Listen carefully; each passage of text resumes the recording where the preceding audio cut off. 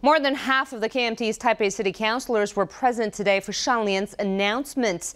The 44-year-old Lien also introduced members of his election team to be led by Jingde, the head of the Taiwan High-Speed Rail Corporation. Many Taipei City councilors and legislators were present at Sean Lien's press conference. Among them were KMT legislators Hsieh, Kuo-liang, and Lin Yu-fang. During the press conference, Lien announced members of his election team. Leading the 8-person team but not present today is Jingde, the head of the Taiwan High-Speed Rail Corporation. Hsin University professor Jack Yu will serve as a media consultant.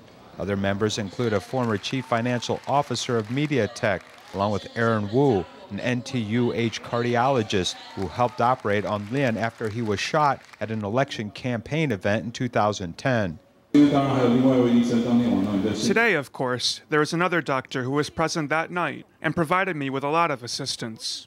Lien's election office is near the corner of Linsen North Road and Minzu East Road. By selecting this area of western Taipei, Lien hopes to show his commitment to older sections of the city.